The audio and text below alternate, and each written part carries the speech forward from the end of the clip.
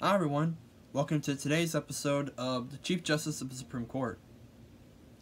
You're probably thinking, wait a minute, something looks different about you today. What is it? I shaved this morning! Yeah! So yeah.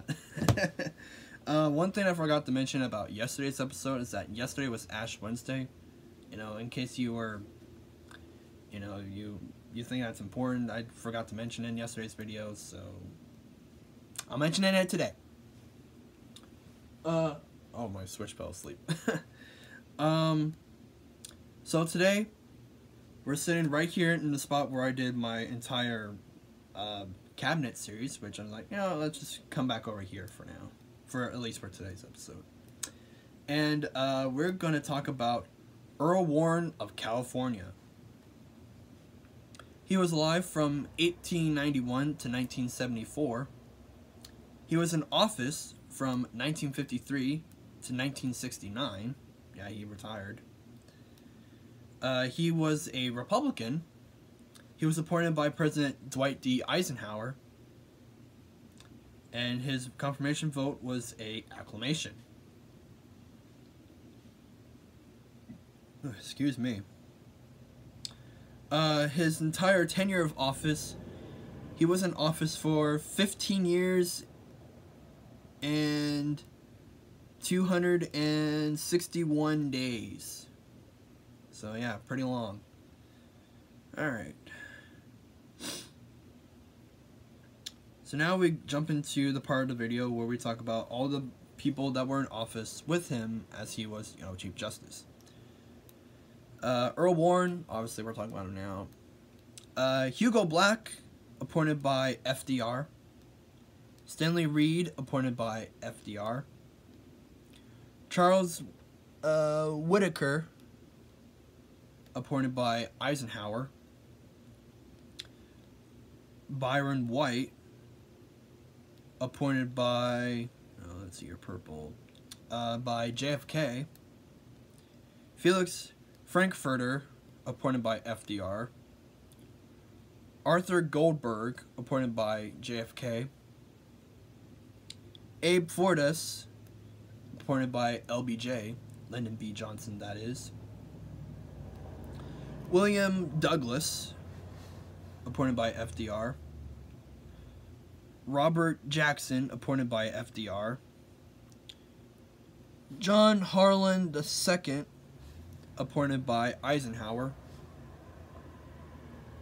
Harold Burton, appointed by Truman.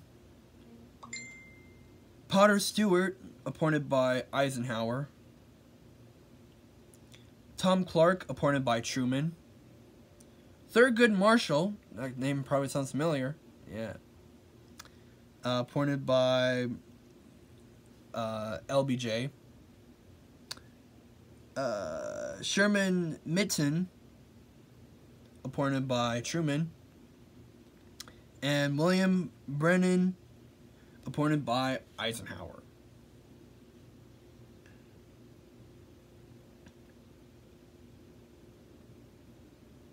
Alright, let's see here. Oh, they switched it up on me. Okay. Okay, probably one of the most famous court cases in America at the time was Brown versus Board of Education.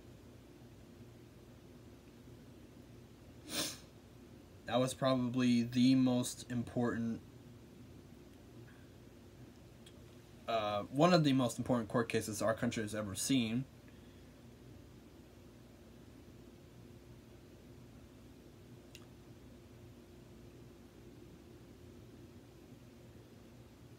Basically,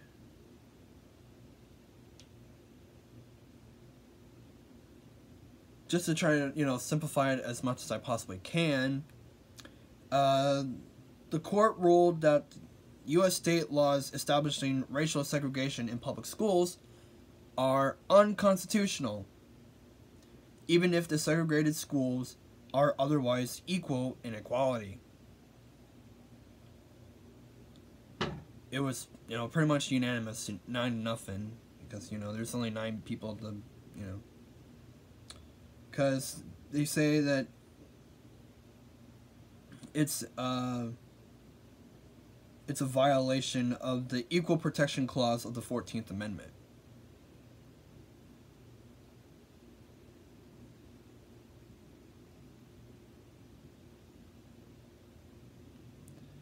And it also kind of overruled parts of Plessy versus Ferguson, one of the other most important court cases our country has ever seen. But Brown versus Board of Education happened in 1954. So, I don't know things about that. Alright. Thank you all so much for watching. Stay tuned tomorrow when we wrap up the series for the week. And we will talk about Warren Burger. No, he's not a hamburger. Thank you all so much for watching. Like, comment, subscribe, and we'll see you tomorrow.